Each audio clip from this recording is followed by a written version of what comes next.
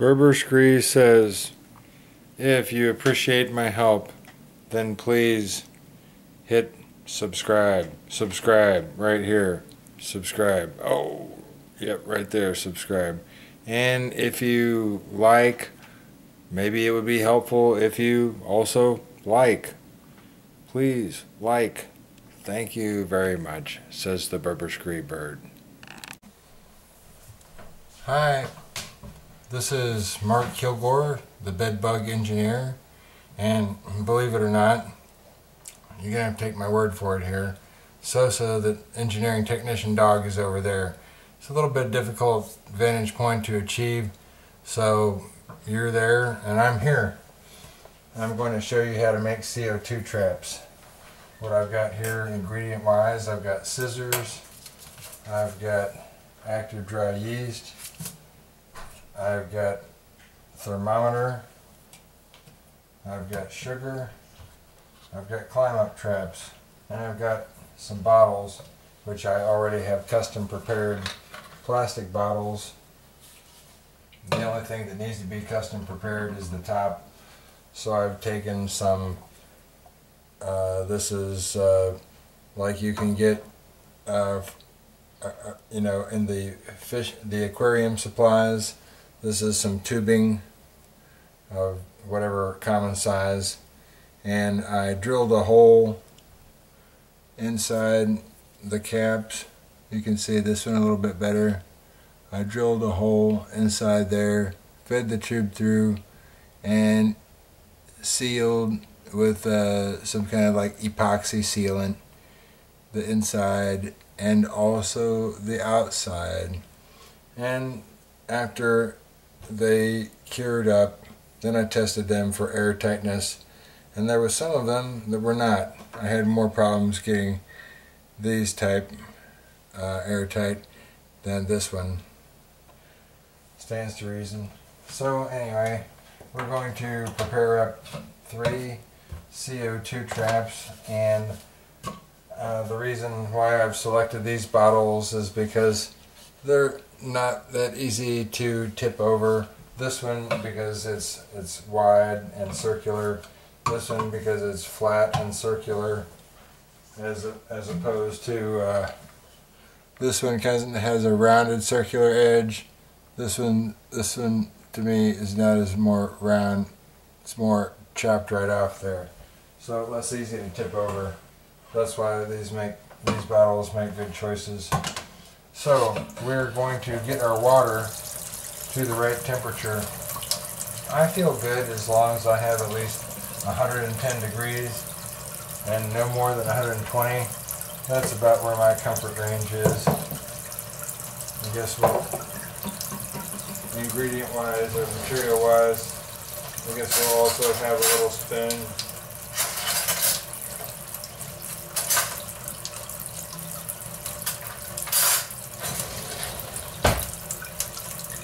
So I guess this is a teaspoon here. It's not a huge one. Anyway, a thermometer, I've got to check out the temperature of the water we got coming out here. What have we got? It's up over 100 degrees. And it's at least 105. Looks like we got 110 and climbing.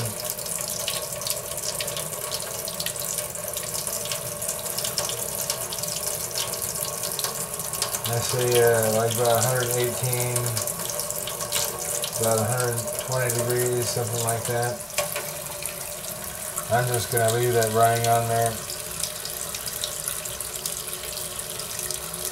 I think we've got it straight at 120 degrees. That's good for me. Alright. Climb up traps here. This is my personal variation. As far as I know, I invented this. I'll show you what I'm doing here in the end. Trust me. Okay, so the temperature of the water is good. At this point, we're going to make up our mixture.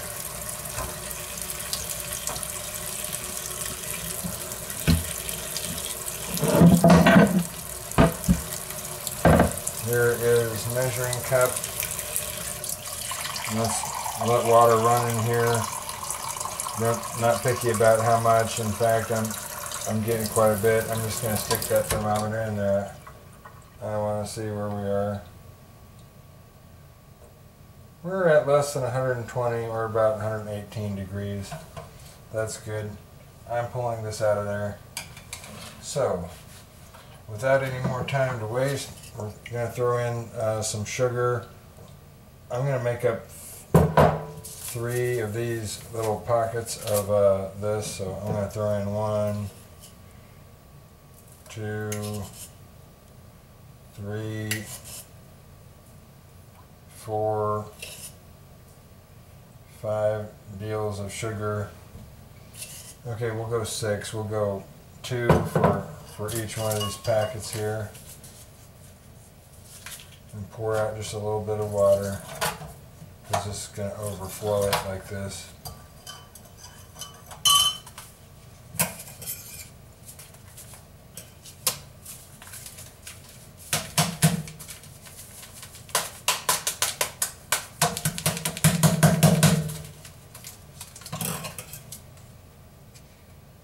Cut open the active dry yeast.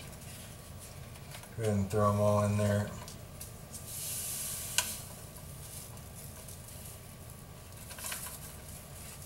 Check, make sure I got all of it out.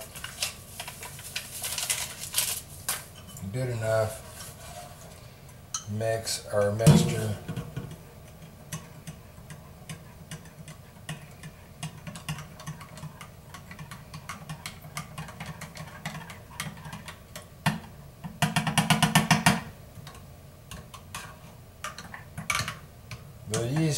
The yeasties, they kind of like to clump up a little bit.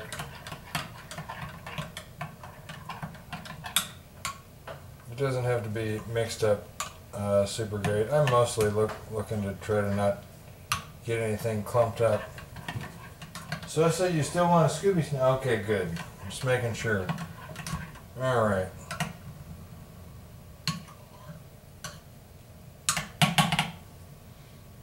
Alright, good enough. So, we've got like 16 ounces in here, so we're going to try to divide by 3 vessels. That'll be about 5 1/3 ounces each. So, on this first one, let's try to pour until we end up with 11 ounces left. That'll be 5 ounces each. We'll pour a little bit fast to get it.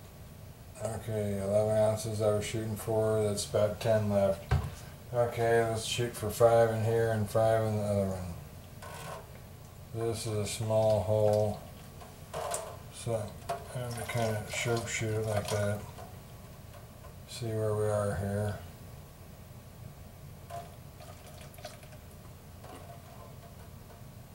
Okay, about 5 left now. 5 ounces, and all of those are going in here.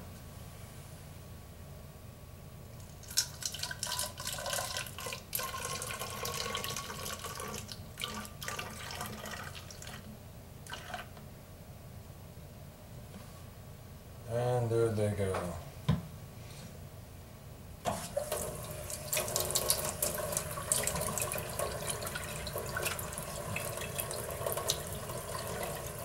Got a little left over and clumped to the side.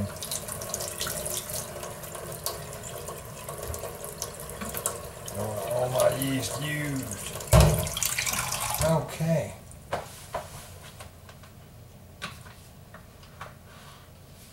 Put the caps on.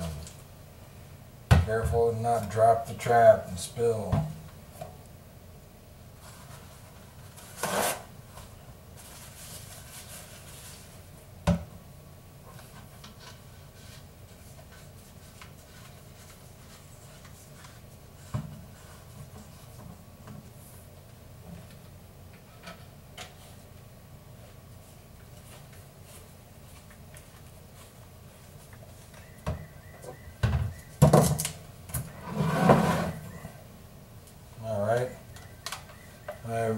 I've got duct tape here wrapped around this thing, and the end of it I've got sort of doubled over like that to where it creates an easy thing to grab like that. Now here's where I want it.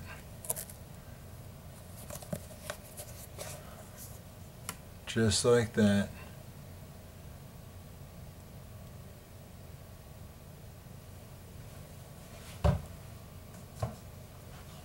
Same thing here. Grab the easy tab. I want it about 2/3 of the way down from the bottom of the tape to the bottom of the container in distance. Same thing here on the largest vessel. This one I'll go 3/4 of the way. It doesn't matter, I just don't want it all the way to the bottom. Okay, done. Now, I'll go ahead and aim for that same 120 degrees hot. Oops. Didn't mean to get the well wet. It catches bed bugs. So how do we avoid getting it wet? Let's use our measuring cup and pour a little bit of water in each one of these climb-up traps.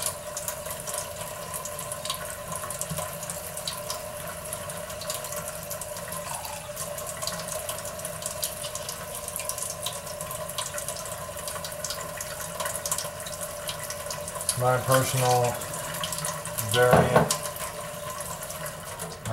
variation on CO2 traps. Okay.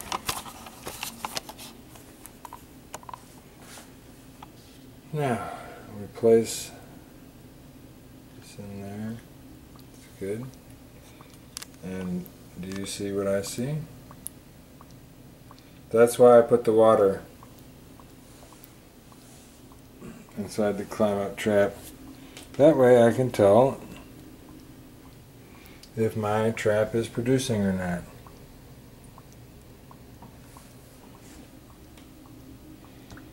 That way I don't have to sit there and look at my trap and go, I wonder if I've done right. I wonder if I have screwed up.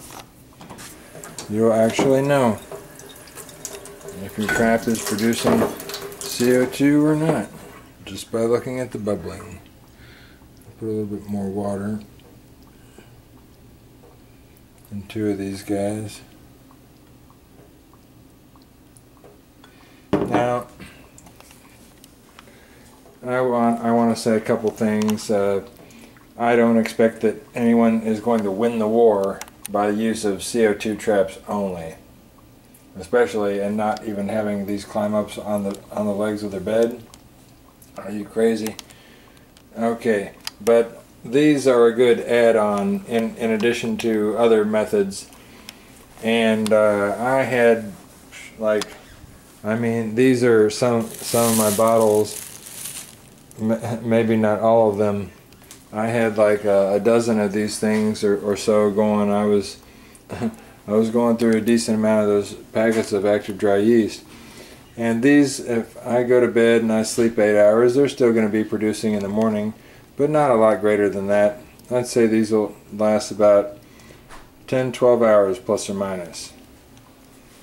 So you set these in various places, like corners of your room is a great place to do it. Right next to the doorway, on both sides of the door, both sides of the door, in and out, and both sides of the door, left hinge side and the opposite side. That'd be nice. I like to put them also close to the legs of the bed, you know, so hopefully they'll go, oh, this is a leg of a bed, and climb up trap, they climb up the side, get caught in the well, and that's it. And plus, another reason why I like the water there, look at that rhythm. You hear that? It sounds to me like, you know, from a stupid bed bug, that might be, oh, that's a guy snoring. I mean,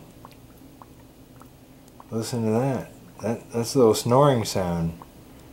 I don't know, you know, anyway, so that is the deal on CO2 traps, how to make them, and my personal variation on putting the water there. And again, I think they'll last you. They're not going to last you. I don't think any of these will still be producing 14 hours from now. That's my guess, is that they'll all peter out somewhere around 8, 9, 10, 11, 12 hours from now. Okay, Sosa, my little engineering tech, he's been good. If you think I've been good, then please subscribe for me. And also, here's a decent video. And I think this one's okay. And this one. Alright, is that good, Sosa? Well, Sosa loves you, I love you, and the Lord God Jesus loves you infinitely more. Bye-bye.